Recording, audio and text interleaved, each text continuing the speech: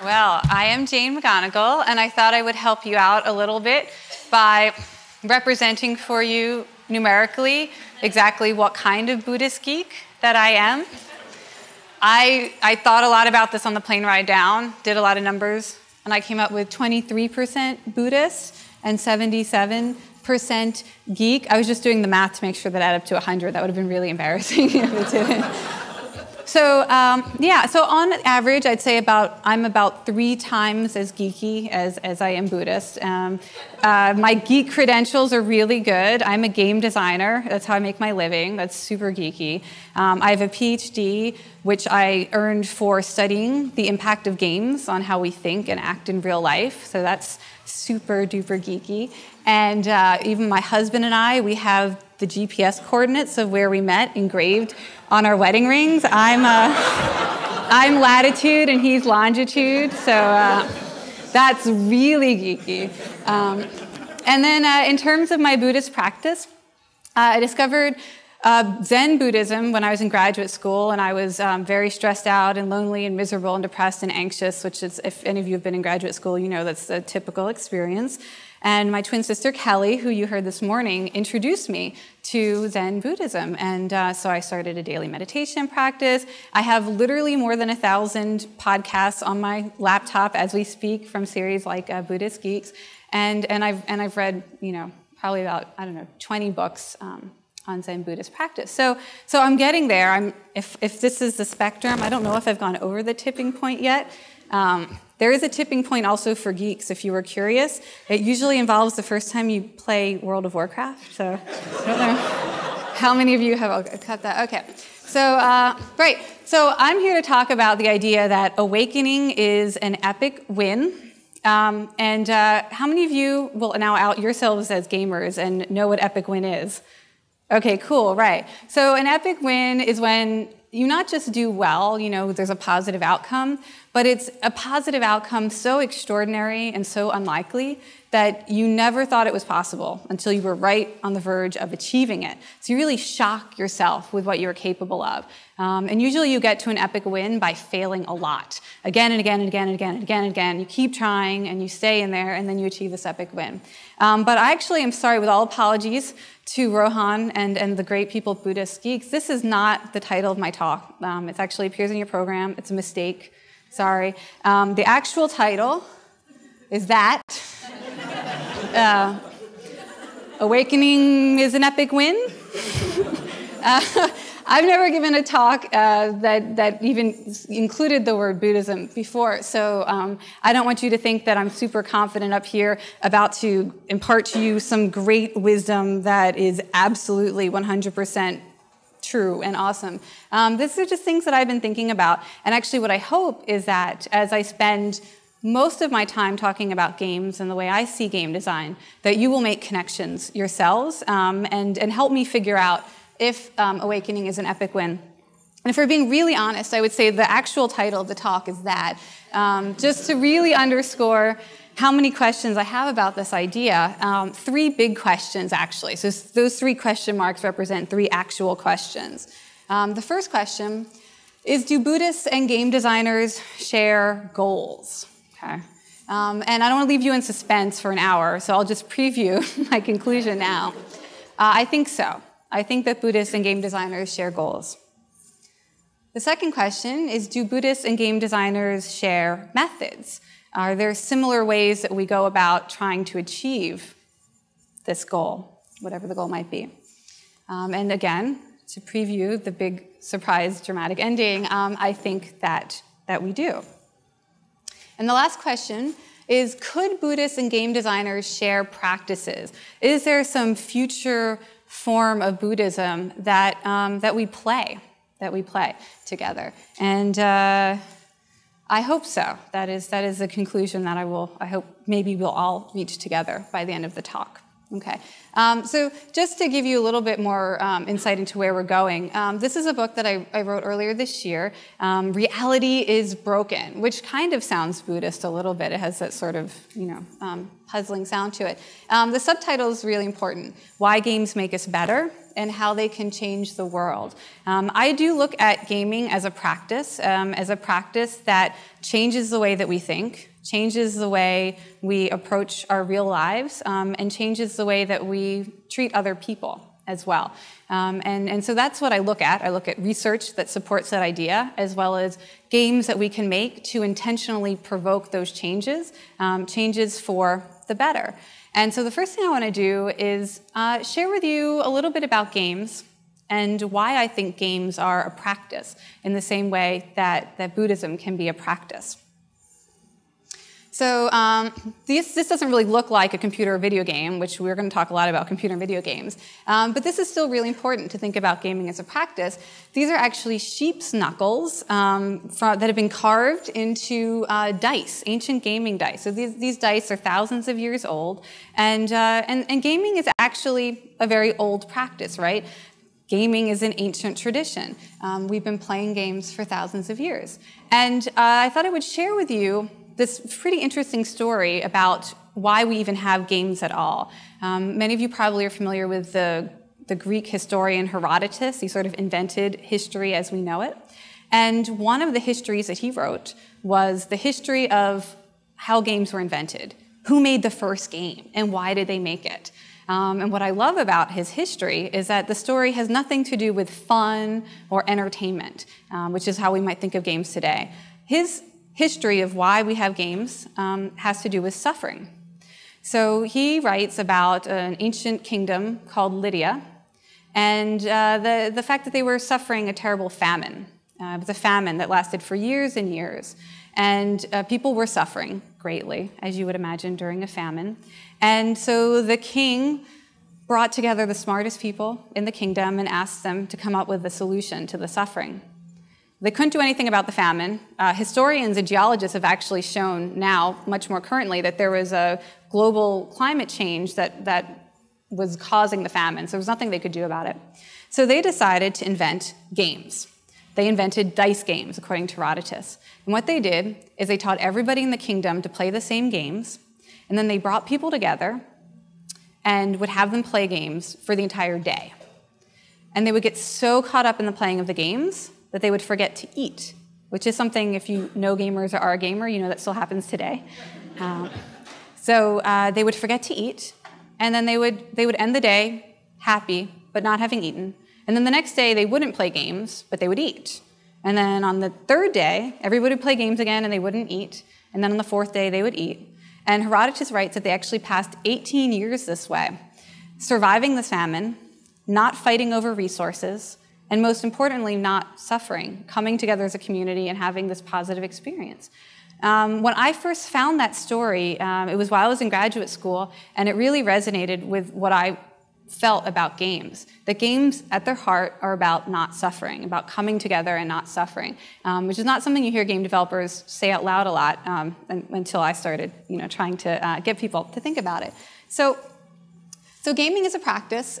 It's a social practice, right? This idea that we can come together and practice these games together. And it's important to know that it's not just the ancient Lydians and it's not just us today. There's a really cool dissertation published earlier this year where a scholar looked at 100 years worth of archaeological excavations in the Middle Eastern region of the world. And he looked at the catalog of all the objects that have been dug up over the past century. And it turned out that 1 in 10 objects that have been dug up over the past century all over the ancient world were game artifacts, right? So game boards, game tokens, 1 in 10. And his dissertation is actually asking why we've ignored the centrality of play in these ancient kingdoms for so long. But digging up objects just like this. And then the other thing that they found is that the locations of these objects were in really densely populated parts of the cities, really the center where people would come and they would shop and they would come together. And so they seemed to have this really gathering effect, right? The game centers were always kind of the center of urban life in these ancient locations. So gaming is an ancient practice. It's a social practice. It's a community practice.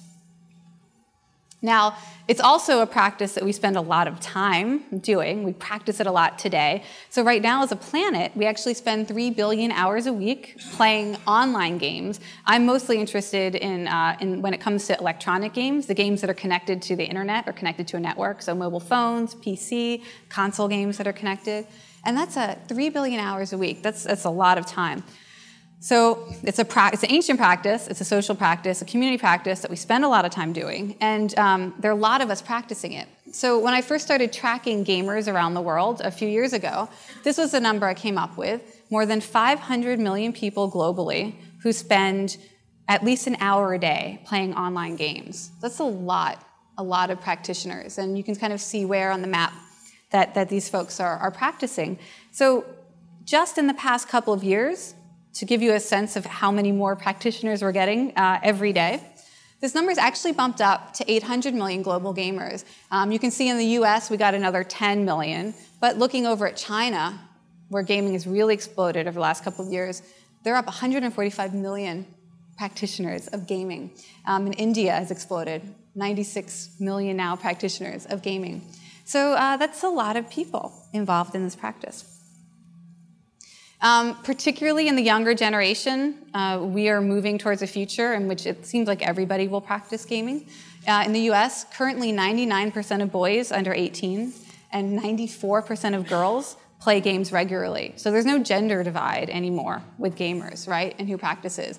For boys, it's on average 13 hours a week, and for girls, an average of 8 hours a week. So there's a little bit of an intensity gap. Boys do play more, but virtually everyone plays, which led one famous media critic to say, famously, it's inevitable. Soon we will all be gamers. And I would like to tell you that your time has come, your day has come. If you're not a gamer yet, you are going to become a gamer in the next 5 minutes. We are going to play a game together. And it's going to be awesome. Because I thought if we're talking about gaming as a practice, well, we should practice it a little bit. Okay. So I'm going to teach you a game that very few people know how to play.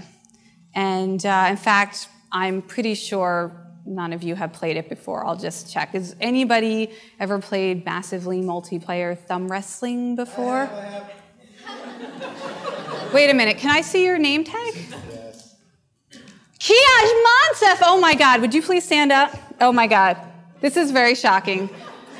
I have no idea what you're doing here. This is the current reigning world champion of massively multiplayer thumb wrestling. Are you a Buddhist geek? What are you doing here? I heard there was going to be a massively multiplayer thumb wrestling event here in Rosemead, and I came to defend my title. Oh my gosh. Well, that is really just upped the ante a little bit. Okay, well, why don't you join me on stage to help me teach people? And maybe I could implore you to come as well. My sister Kelly back on stage. Okay. Never played. Never played. Awesome. And you don't really play games, so this is very exciting for me to get my sister to finally play games with me. Yay. So gamers, how many of you know how to play normal thumb wrestling? Raise your thumb if you know how to play normal thumb wrestling. All right, good. This is good. So we're gamers. 2 people, 2 thumbs, that is too easy for us, right? We're going to need to do a more advanced version, okay? So the first thing that's really important is that you need more than 2 thumbs in your node. You need at least 3 thumbs in a node. And the way you play is you attempt to be the first person to pin someone else's thumb. Don't, cheater, when you hear the word go. And you don't want to be just, let's say you pin me, she would not be the winner, just hanging back, you know. That's not a decent strategy. You have to actually go for it and pin somebody down. Okay, so he would win. He was the first one down. Yeah, see, not too easy. Okay, now, but gamers, this is actually pretty hard, 3 thumbs going. But, you know, we're gamers. We can do more than this. So if you wanted to, for example, you could have that many thumbs in a node. So I don't want to hold you back. You can go there. But still, this is still easy. You're just using one of your thumbs. You know what we should really do is have everybody reach out their other thumb. And why don't you grab me here? And Ethan, if you'd be so kind. And that way I can have both of my thumbs wrestling at the same time, and you could each reach out your thumbs, and you would grab 2 more. Okay, so that's good. That's how it works. Why don't you get ready to defend your championship? And just to give you a little more insight into what we're going to do here. So we are going to get everybody connected into one node. And you like a good game, it can get harder over time. I don't want you to strain yourselves today, but there are higher levels of the game. This is called the Death Star configuration. And you can actually, with just a few people, both of your thumbs in the same node, this is the mega Death Star. And that is what we'll be doing at Buddhist Geeks 2012, I think. That was actually decided in the breakout session, because you guys will be so good at it by then. Okay, but back to this idea. So what we're going to do is the first thing we have to do, this is the most important part of the game, is every thumb in this room must be in a node, and there must be at least 3 thumbs in each node. I'm going to give you 1 minute to make this happen. Go. I have to say, I'm very impressed. I'm very impressed. So let me just unpack for you a little bit.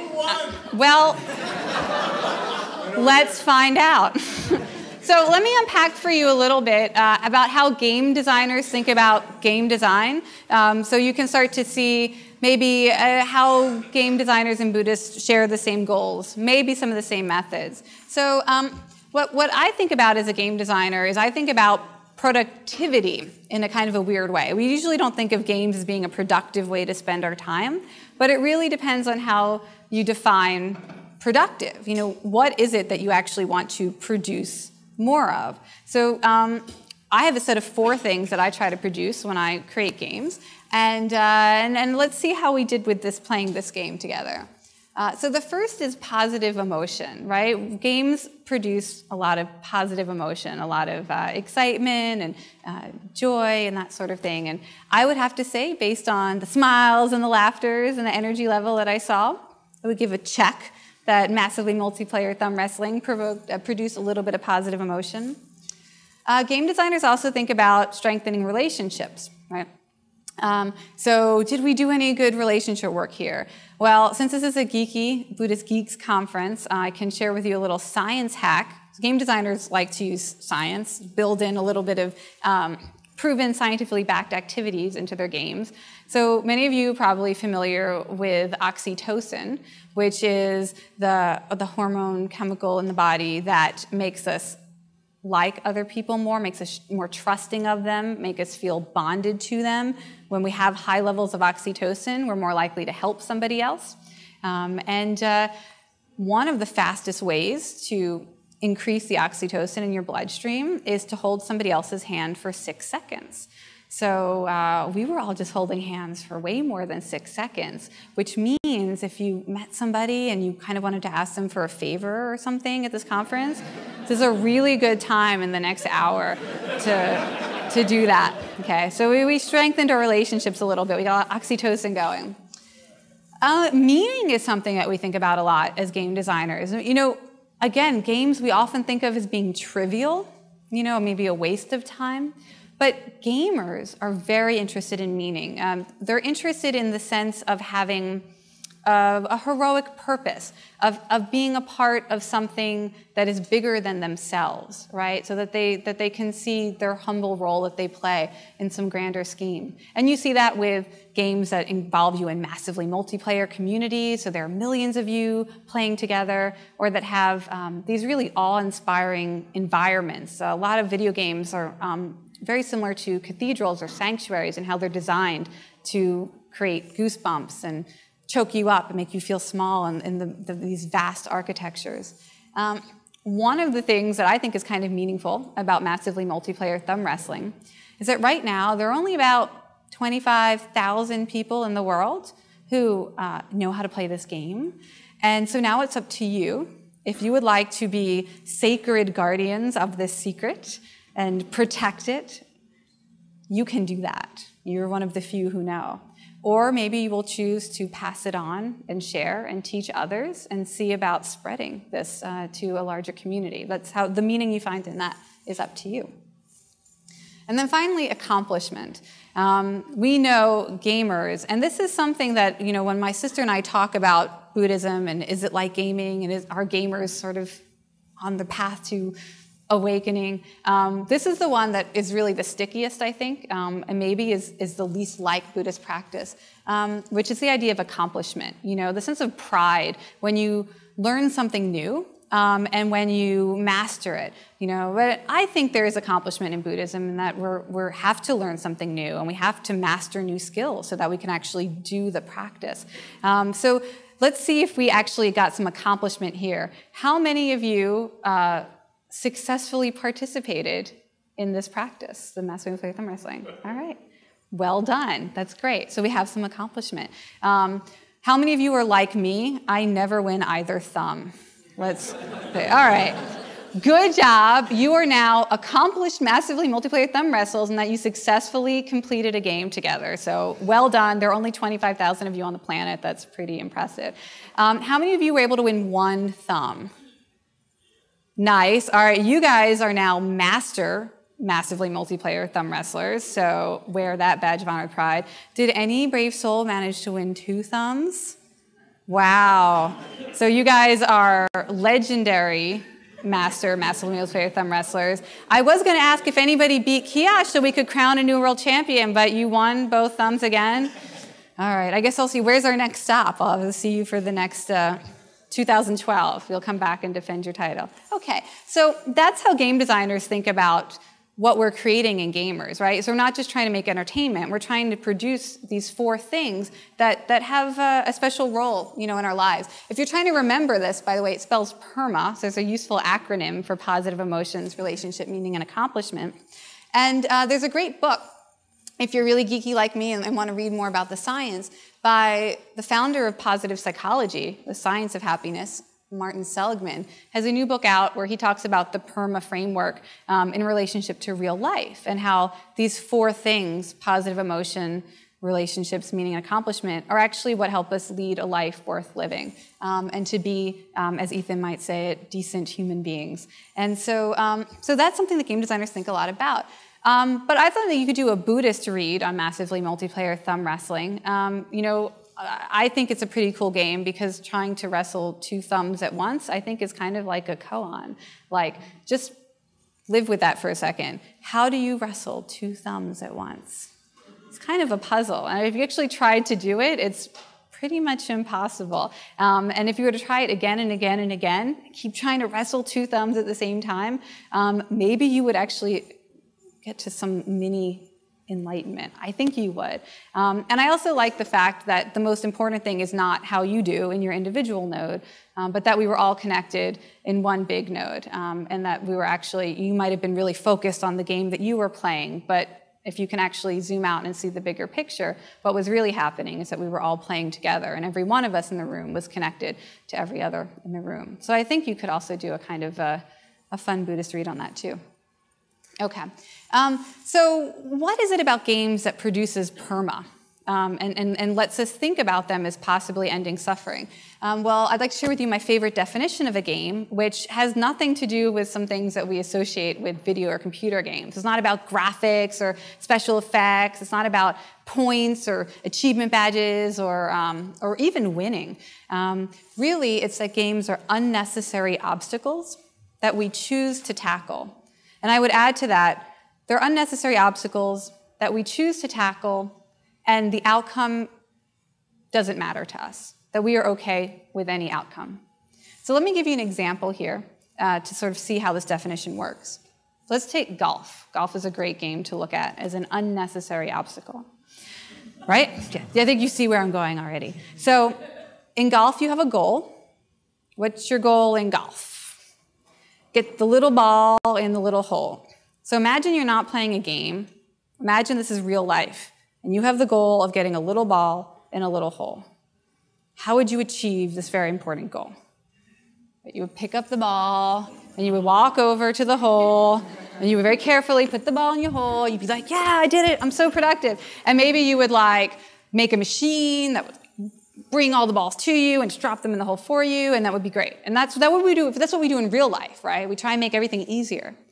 But in games, we try and make everything harder, right? So even though our goal is to get a little ball in a little hole, we do something really stupid. We stand really far away from the hole, which is very not useful for trying to get in the hole. And then to make it worse, we, for some reason, decide to use a stick to aim the ball. I mean, it'd be a lot easier if we could at least just like throw it or something. So we put these two big obstacles in the way of the goal.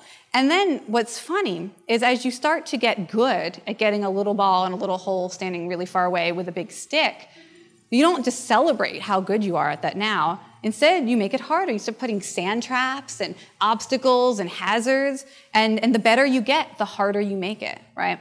So that's the definition of a game. That's how we know we have the heart of a game. It's something that you want to be challenging for no good reason, right? And what is it that we like about that? You know, we like that it provokes curiosity. You know, oh, can I do that? I kind of want to try. I want to see if I can do that. I've never tried that before. And it provokes a sense of mastery or learning, right? We have the chance to get good at something that we were really bad at. We had no idea how to do it, and we get better over time. And usually, these obstacles are social in nature. We can watch other people tackle them, and we can learn from them. We can share ideas, and we can kind of work together to get better at it. And then over time, as a community, we actually do get better at it together. So imagine how bad golf players were when they just invented golf, right?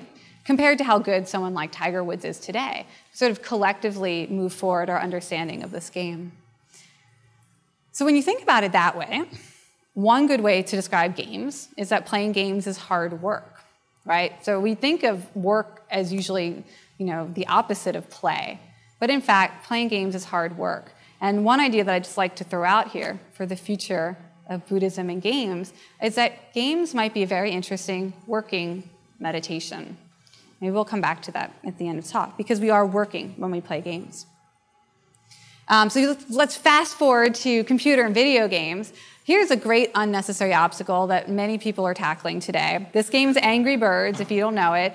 There have been more than 200 million downloads of this game to different people, and on average, 3 people play each download. So we're talking about 600 million people who have played this game in the past year. I mean, talk about the number of people you could possibly reach sneaking a little compassion into a game. And this is, okay, you will probably think I'm going too far here, but this game, there's a little bit of compassion involved. So for those of you who played, you might see where I'm going here. There are these poor birds, and they are angry because these pigs have stolen their little baby eggs.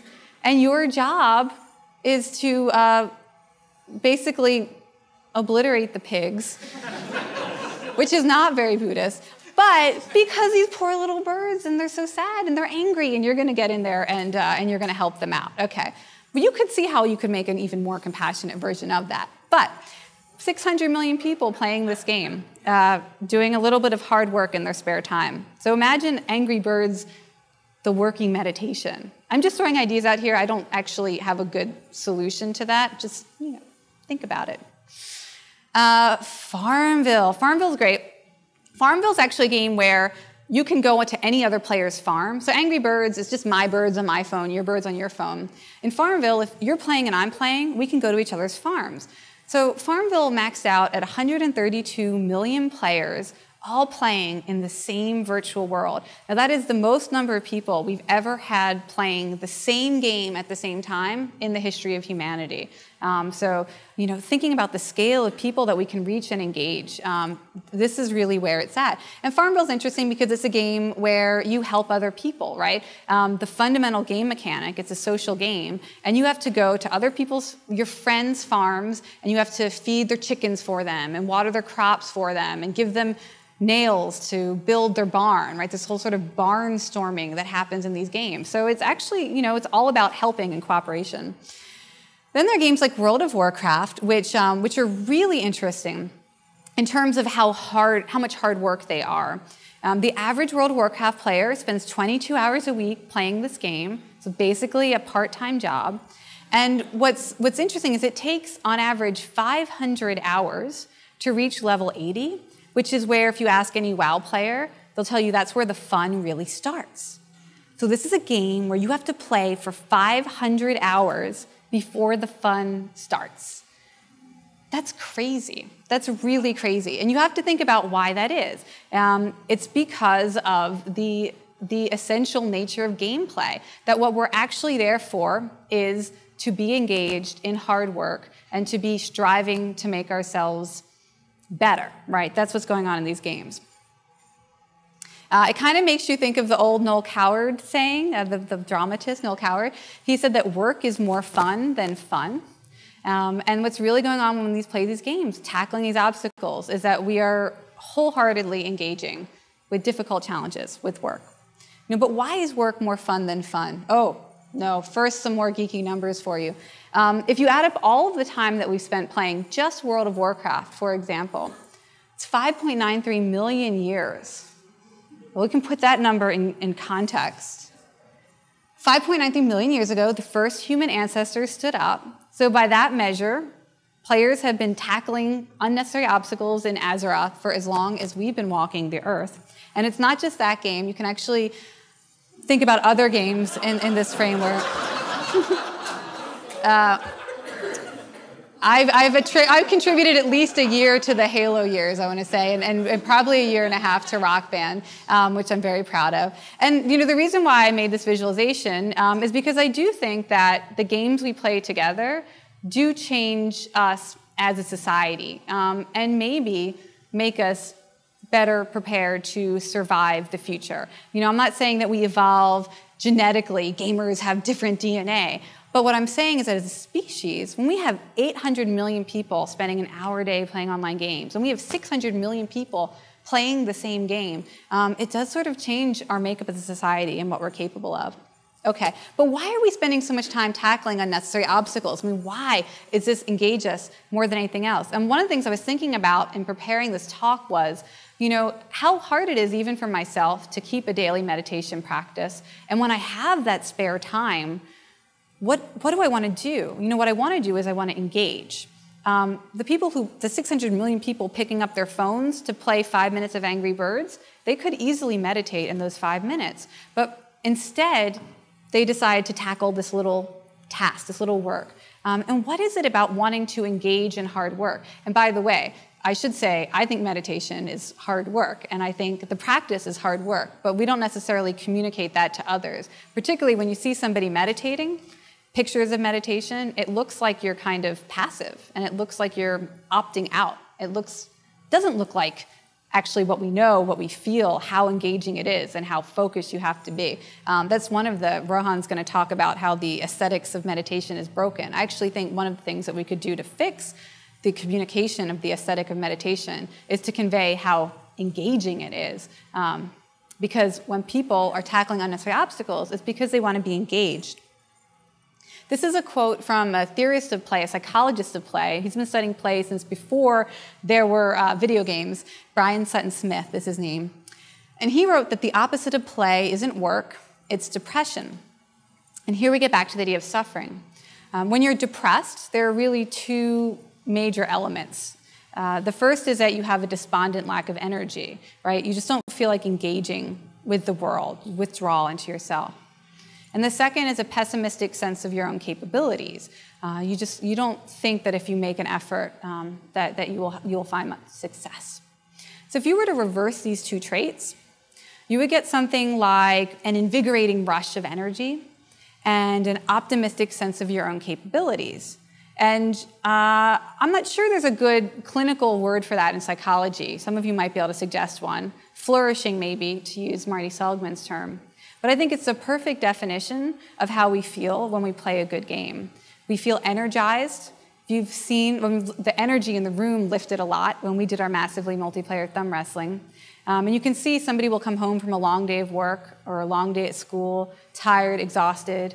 They start playing a game. Suddenly it's 4 hours, 6 hours later. It doesn't matter how late it is. They could keep going. They're wide awake. They're ready to go. There's this energizing effect of gameplay. And then there's the optimism that comes with gaming. One thing that I like about gamers is you never see them sit down in front of a game they've never played before and then say something like, I don't know why I'm playing. I'm going to be the worst player ever. I'm totally going to fail this game. Instead, what you see is, new game. I'm totally going to figure this out. I'm going to totally get this. And then you see, once they start to get it, you see, I'm getting good at that. I'm going to be the best player ever. I'm going to get the highest score. I'm going to get the fastest time, right? And you see that sort of leveling up of optimism the more gamers play. And that's actually been measured in labs, that playing games actually makes you measurably more optimistic, even for 24 hours afterwards. So, let's see. Why does this happen? You know, what's going on? Let's geek out a little bit. There's a great word that I think summarizes what's happening in our minds and bodies when we play a game, when we tackle an unnecessary obstacle. The word is eustress, which is the positive form of stress. Sort of think of it as the opposite of distress. We talk about stress as the negative kind, as pressure from us externally to do something that we feel like we can't do or we don't want to do. We don't have the time or the resources or the talent, or we just don't care. And when we have that kind of external pressure, then there are things that happen in our body, right? Our adrenaline can start racing. Our heart rate might go up. Our breathing rate might quicken. The blood flow in our brain might change to really go to the parts of the brain, which Kelly will know the term for and I won't, where attention happens, where focus on a threat happens. And when we experience these things because of an external pressure, then we have anxiety, we have resentment, we have anger, all these physiological changes. But what's really interesting is when we play a game or we do something in our real lives that we've chosen to do. Yes, it's hard, yes, it's a challenge, but we wanted to do it. We have all of these same physiological reactions. You know, our heart rate might go up, our breathing rate might quicken, we might get some adrenaline going, the blood flow is going to change in our brains. But instead of experiencing it as anxiety or anger or frustration, we experience it as excitement, as motivation, as drive. And we have a positive feeling of the same physiological response. So it's a different story that we're telling ourselves about what's happening in our bodies.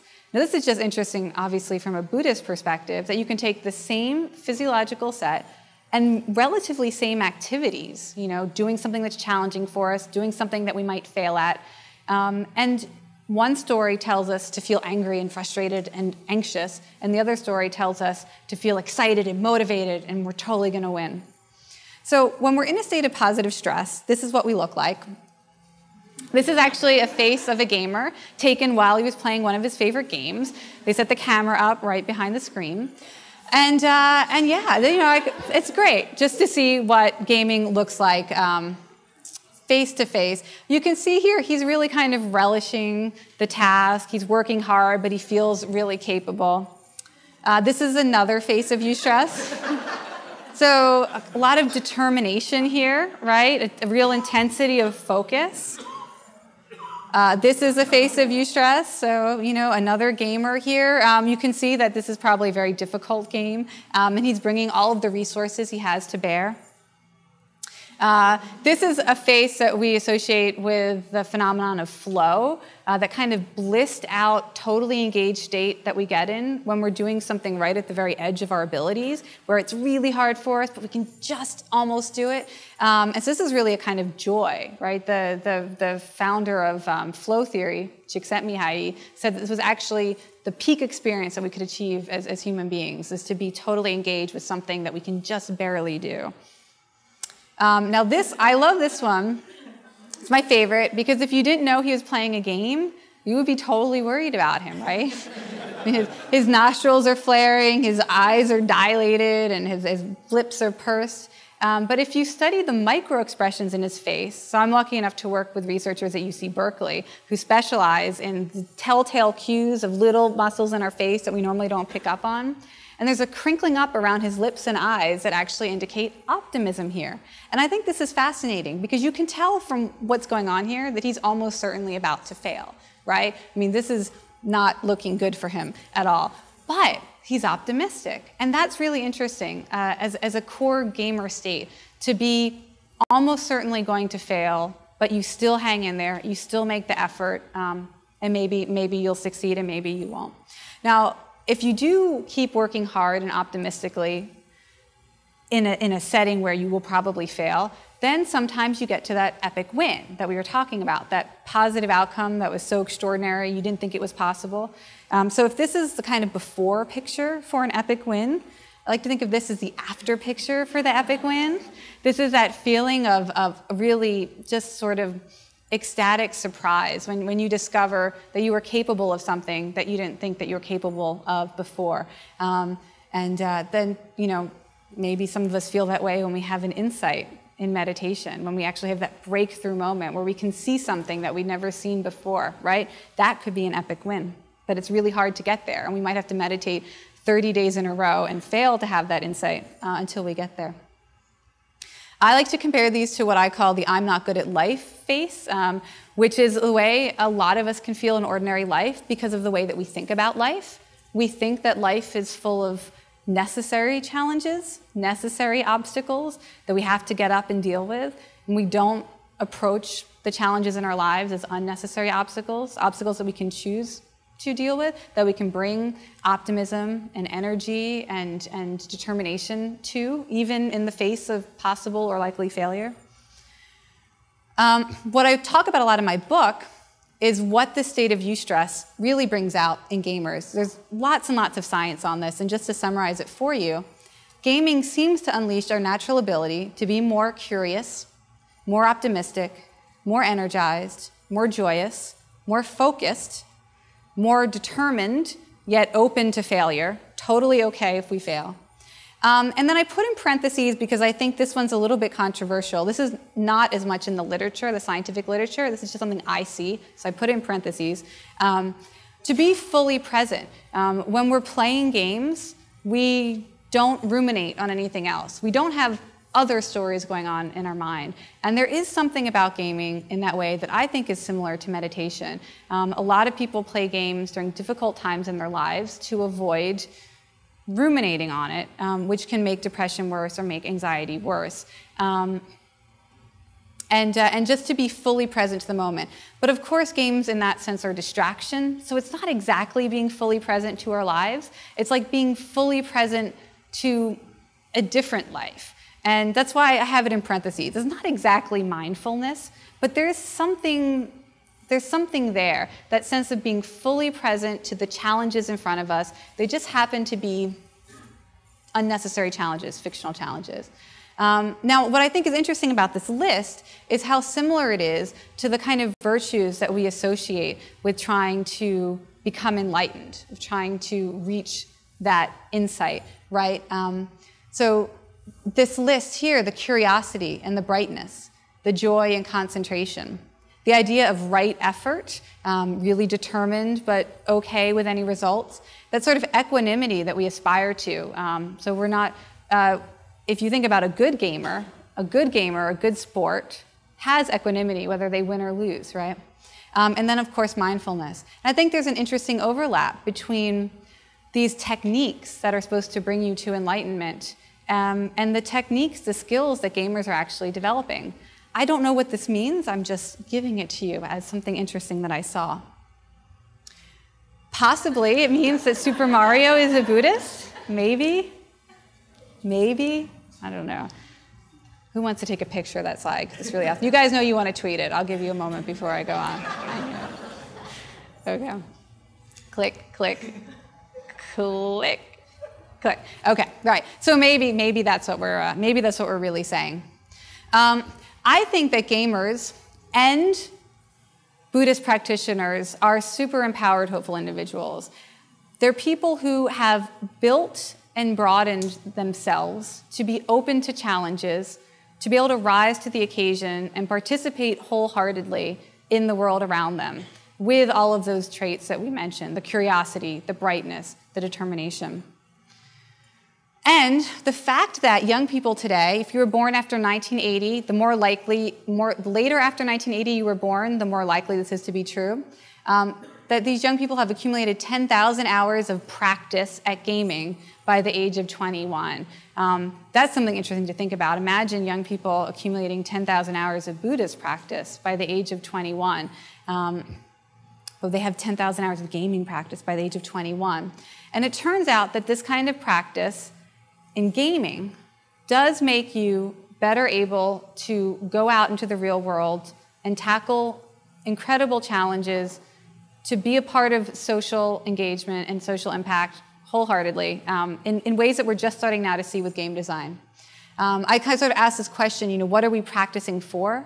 What are these kids spending these 10,000 hours if gaming is a practice? What's the actual outcome? And of course, I don't know, I shouldn't say we all agree on this. I had an interesting conversation with practitioners of mindfulness meditation this past week who said that they felt that you practice meditation in order to go out in the world and be more loving, and that to practice love everywhere you go. So what would it mean for gamers to go out and practice these virtues in the world? Ooh, low battery, uh-oh. What will we do then? So here are a couple games where people are going out in the world and using their gamer virtues, their skills that might lead to awakening for real life good. This is a game called Fold It. It was created by researchers at the University of Washington who thought that gamers might like to help cure cancer in their spare time. And so these are biochemists who are working on something called protein folding, which looks at how different proteins in the human body fold into more or less stable configurations. And everything that happens in our body biochemically happens through protein folding. And if proteins fold up in an unstable shape, we get diseases like cancer or Alzheimer's. So scientists want to look for all of the most stable configurations, but it turns out that there are so many different parts to each protein and so many different ways that they can twist and bend that it takes supercomputers more than a year to test all of the configurations for just one possible protein for one disease. And there are countless proteins in our body. So what they did is they decided to make a game, because maybe gamers would be better at this than supercomputers. So they created an interface. It's a little bit complicated, but not more complicated than that World of Warcraft interface that we were looking at earlier. And it teaches the gamers to look for stable protein shapes.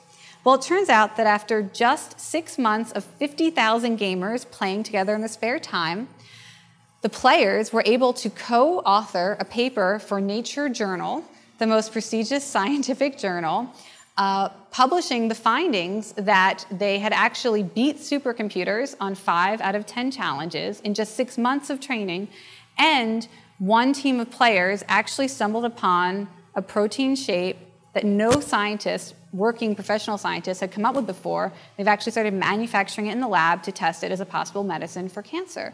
So, and 99% of these players, they did a survey, had no training, formal training in biochemistry. So I think this is pretty cool. These are just gamers, ordinary gamers, who decided to use their virtues of curiosity and optimism and determination to try to cure cancer. Instead of just saving the virtual world, maybe save the real world.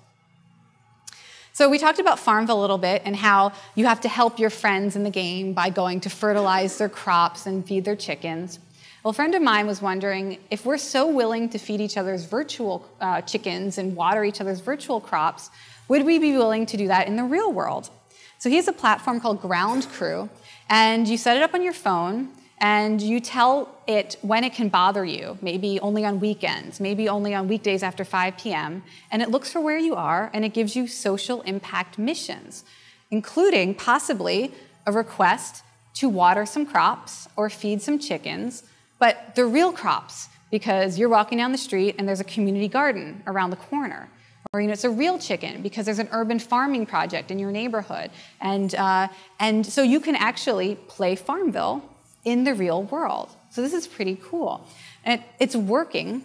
Ground Crew's working with a group called Garden Angels, and they've set up these test garden centers, and they've increased by a factor of more than 100 times the number of volunteers participating in the gaming gardens since they set up this platform. So gardens that used to have 4 volunteers suddenly had 400.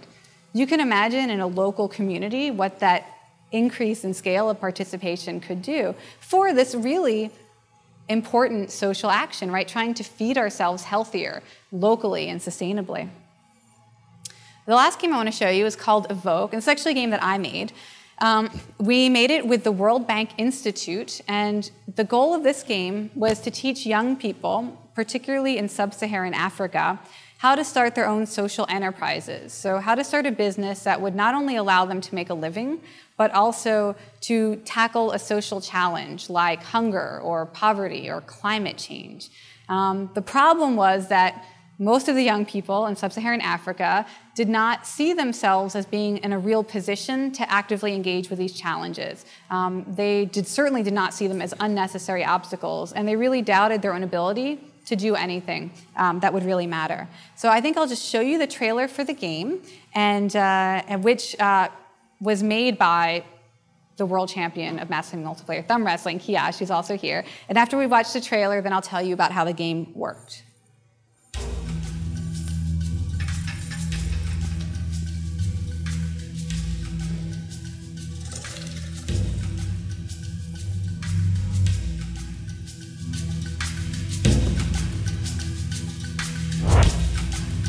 Are you certain they exist?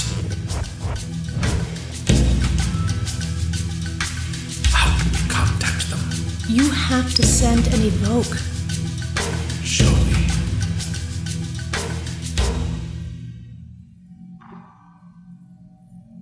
My name is Alchemy, and this is an urgent evoke. Wherever you are, whoever you are, if you found this message, it's your destiny to join us.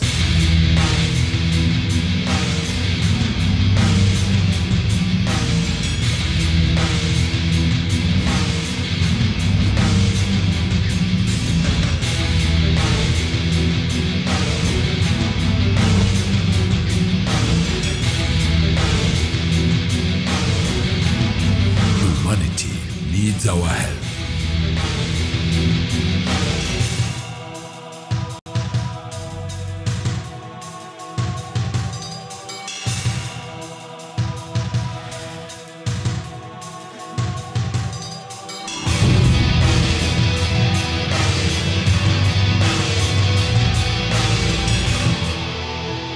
If you have a problem and you can't solve it alone, evoke it. So, by the way, that URL, urgentevoke.com, the game is still live if you're interested in getting a group together to play it. What we did is we put this trailer online. We shared it with some schools around sub-Saharan Africa. We also sent out a text message that said free job training in the job of inventing the future to mobile phones across sub-Saharan Africa. And when they came to the site, which you could use on your mobile phone or on a typical computer, they found this world set 10 years in the future. You can see here it's February 13th, 2020. They're in Tokyo, and there's a famine in Tokyo.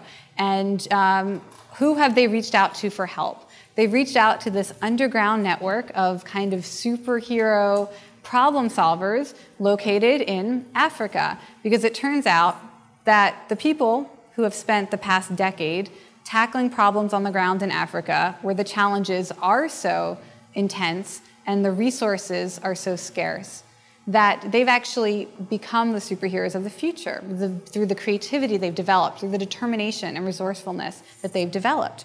So you can follow this online interactive graphic novel to see stories about people coming out from sub-Saharan Africa to help the rest of the world, to help Rio de Janeiro deal with the disruption of the energy grid. Rio loses its power, and these heroes come to help set up more sustainable energy sources.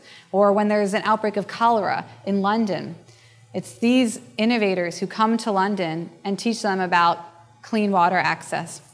So you would come to the site, you would read the story, and since it is about superheroes, we asked you to imagine yourself in the year 2020. How would you go from who you are today to being somebody who would be the Spider-Man, the Superman of tomorrow? Every superhero has an origin story, right? So Peter Parker got bit by the radioactive spider, and that's how he became Spider-Man.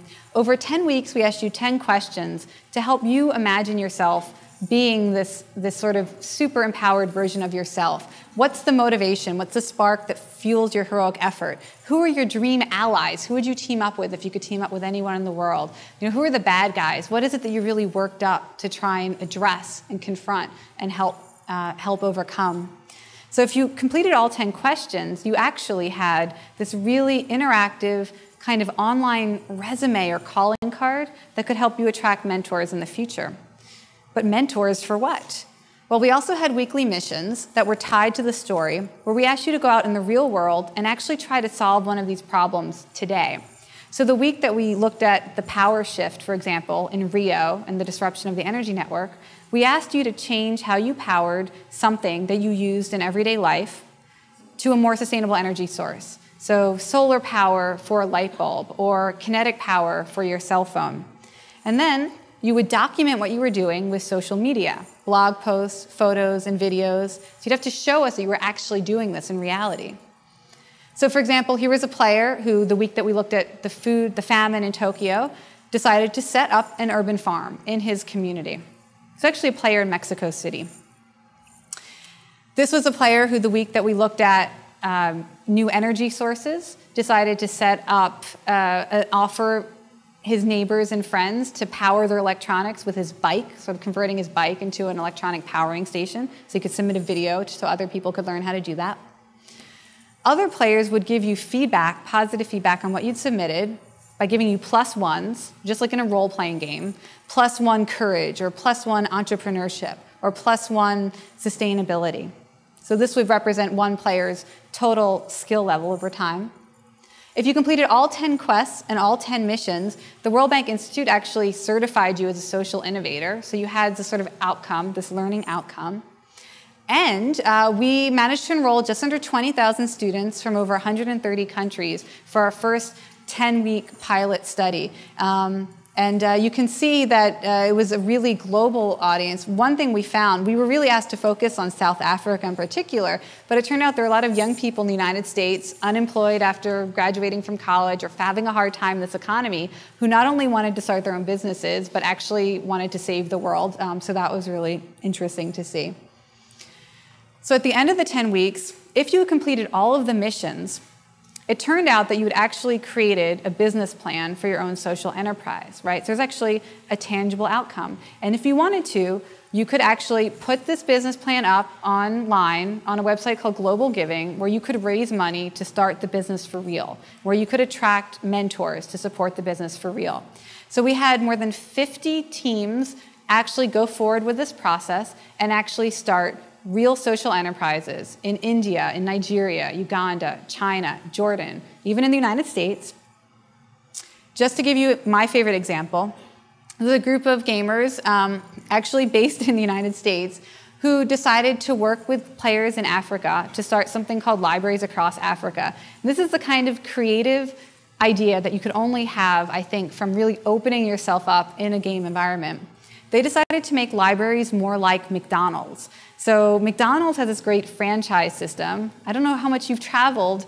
McDonald's are everywhere. There's basically not one square mile on the planet without a McDonald's. So the gamers were like, how could we make libraries that ubiquitous and spread like McDonald's? So they decided to set up a franchise system for libraries. If you wanted to make a living in Africa, you could do it by setting up a library. And they would show you exactly physically how to set it up. They would help you get the books. They would encourage you to loan the books for free, obviously. To be in the franchise, you have to loan the books for free. But you could also make money by selling snacks at the library or by charging people cell phones. So they've actually raised enough money to start this program, put it into practice. They have their pilot libraries up and running, and they're studying this. And they're going. You know, more than a year after the game, this is their job now, players of the game. So not bad for 10 weeks of playing a game.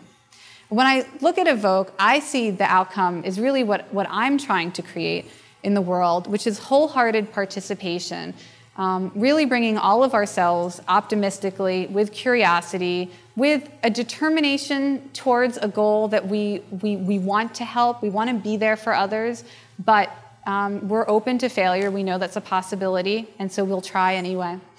And I think that this is what games are doing. So let's see if we can answer some of these questions.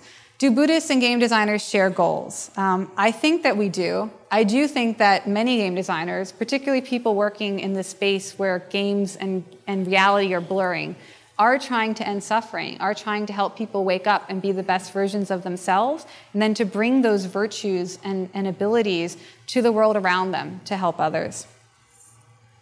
Do Buddhists and game designers share methods? I think they do. I think that we broaden our perspective to be more aware of others, to be aware of the world that we're a part of, and to build skills and abilities that allow us to be that best version of ourselves. Now, could Buddhists and game designers share practices? Well, I hope they will, and in fact, they already are. One more game to show you.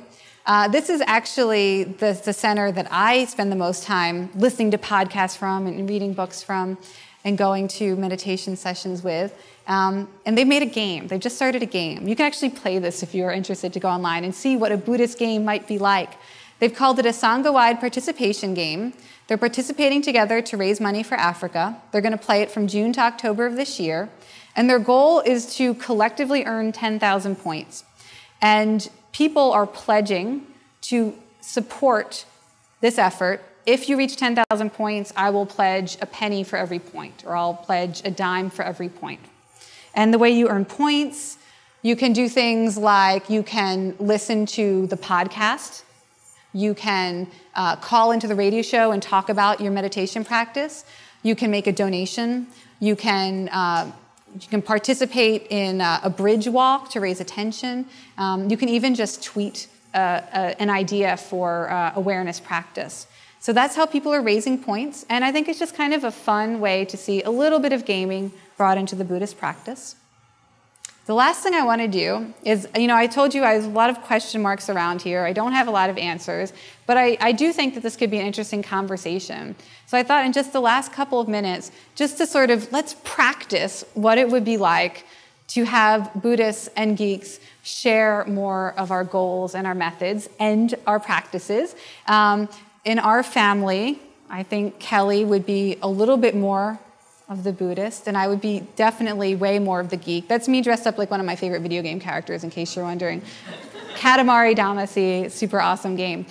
So Kelly, would you come up and join me? And we've been having a lot of interesting conversations in the last month or so leading up to this.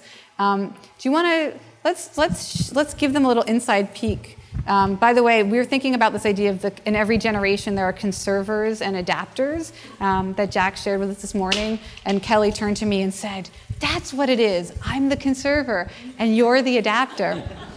She also said to me over lunch that we're identical twins, born 6 minutes apart. I'm younger. And she said, "That's what it is. It's a generation gap." We had the whole generation gap. Yeah. So why don't you share some of the things that you were challenging me with and raising as questions? Well, the first thing I wanted to say is that this is the first time I've gotten to hear Jane's ideas fully expressed relating now that she's been outed as a Buddhist. And so for the first time I was thinking about this question of awakening as an epic win. And I had to think back in my own practice. Has there been a time in my practice where I felt like I was putting in effort in something that I had little faith that I would succeed at? But because a trusted teacher told me, hey, do this practice, I think this is going to help. And it reminded me of some practices that I began maybe 10 years ago in order to improve some difficult relationships and to think of these difficult relationships as benefactors and to do gratitude practices for these people and these relationships. And I hope I wasn't one of them. You were not. I won't say if it's anyone we're related to, but... But I found that it was very much like the process you described of epic wins, where a trusted teacher told me to do this. I did it. It was difficult. It was uncomfortable, but I had some faith. And the end result, after some sustained effort, really transformed the relationships in a way that did feel like an epic win. Like this was not the way the relationship evolved was something I did not think was possible. That's cool. And so that is my only epic win, because even though we're supposed to have the same genes, she got both of the gaming genes. So I've never had any game actual epic wins. But so one of the things that we were we're talking about, and was inspired very much by Ethan's talk this morning. You know, I'm fully on board with the idea that gaming can be a practice that supports a lot of really great qualities, positive qualities. But more often than that, I hear people interested in turning mind training into a game, and that games might actually replace the mind training practices that are more traditional, including those that I teach. And I was thinking about how the Dharma always goes along with the teacher and the Sangha. And when I look at games like this and some of the other games I've seen developed to support mind training, I see where the Sangha is. I see that there's a lot of social interaction. And so my first question to you is, where's the teacher in the games? Yeah, this is something I've been trying to think of a good answer to because it's difficult. In some ways, I think that the game designer is like the teacher in that they are sort of prescribing a practice. When you sit down in front of the game, you're going to do what the game designer has asked you to do. So there is that sense of leading the student/player through the activity. And then there's also maybe the opportunity for other players to become teachers. So to see games not as something ever that you play alone, but that it's something that somebody brings to you and leads you with. So for example, one of my favorite games is Portal, and it's kind of challenging. By the way, if you guys are gamers and not gamers and you want to play a good game that will help you build up the gamer virtues, you can download a game called Portal for your computer and play it. You don't need special gaming equipment, so Portal. But Kiyosh played it first. My husband played it first, and he sat down next to me while I played, and like a very good teacher, he didn't tell me exactly how to do it, but was there to make sure I had support and guidance. And so maybe other players serve as teachers, or teachers serve as other players. Maybe something like that. Yeah. So I'm glad that you said this idea of that gamers are never playing alone, because one of the things that we say is you shouldn't leave people alone with these practices. And those of you who have a practice have probably had some really important instrumental support from teachers, where when you hit certain difficulties in your practice, it is so important to be able to articulate out loud what is going on in your mind, what is going on in your life, and to get some sort of guidance on that, to receive that personal guidance. And it is true that on retreat or in teaching, sometimes when a Sangha comes together and shares what they're experiencing in their practice and in their life, sometimes in just hearing what other people are experiencing, even not mediated by the teacher, that there can be a lot of support for the practice. Yeah, and that's something that gamers do. Gamers are prolific members of discussion forums where if you're stuck in a game, you go into the forum and people give you help. They create wikis to share their experiences and sort of build up collective knowledge about how to face these obstacles. So it would be interesting to think about how those practices might support. Could you support a Buddhist practice the way that gamers support each other in these games? Now, one of the things that I found intriguing that you suggested is that you could remove the teacher from a lot of settings and have some sort of technological platform that would serve the role of the teacher, and that you might have similar experiences or outcomes taking the human out of the student-teacher interaction. Right. Well, we were talking about a dance video game like Dance Central, where if you wanted to learn how to dance, I suggested that maybe you were too shy to go to a class, or you were too anxious to go to a class and be seen dancing in public, which we could imagine potential Buddhist practitioners don't want to be seen at a Buddhist class yet, or they're too scared to go. But you play this dance game, it teaches you the moves, inspires you, encourages you to do it as a sort of introduction. Granted, the game is only so good at making sure you're doing it correctly. I mean, it knows if you're stepping at the right way or time, but it's not a skillful teacher. But it might serve as like the baby step teacher, so that you feel the confidence to show up at a real dance class or dance club later on down the line, to get the real wisdom, maybe. Yeah, because one of the things I was thinking about is how, and this is true for probably dance as well as for... We should be standing on the opposite side, Yeah, I know. I was thinking, we should bridge this gap between gamers here and also, I was just going to get us by our picture. So we're labeled correctly. When you are learning something from someone who is modeling that to you, and I think those of you who have had influential teachers in your life My guess is that you have the sense that you learned a lot through kind of a direct transmission of seeing how these teachers are in relationship to you and in relationship to others. And that's true in a dance class too. A lot of the ways that we learn new movements, new ways of being in our bodies, is that we see it modeled, and seeing it modeled in real life not only activates mirror neurons, it makes it then easier to replicate that behavior, that skill, but it also increases rapport and empathy and a sense of similarity with the person that we see modeling that. And although there's more research on that with physical movement, my guess is that is true with the things that we are training ourselves in, whether it's compassion or attention, or other virtues, that when we see that modeled in a human being and in relationship to us, it not only makes it easier for us to find that new way of being in the world, but that it gives us a sense of being like that thing that we aspire to, which would create the kind of confidence that you were referring to that we need for persevering in the face of challenges. Right. So here's a field of research that I don't think anybody's working on yet, but if they are, it will be at Stanford, which is, do avatars ever create mirror neurons? Yeah, that would be an open question.